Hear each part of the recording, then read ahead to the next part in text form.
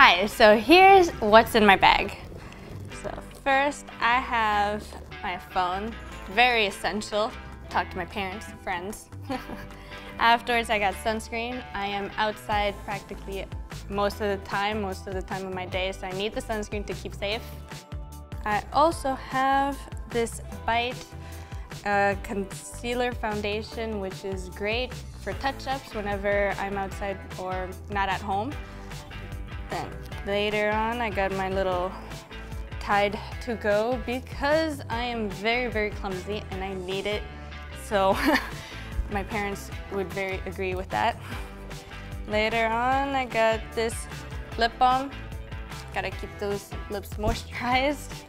Then I got one elastic band because I always break my elastics, or whenever it's hot outside I need an extra one.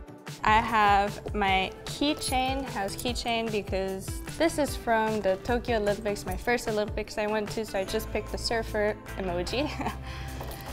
And then I got my Bonlook glasses, so here's the box that comes with it. I always travel with it.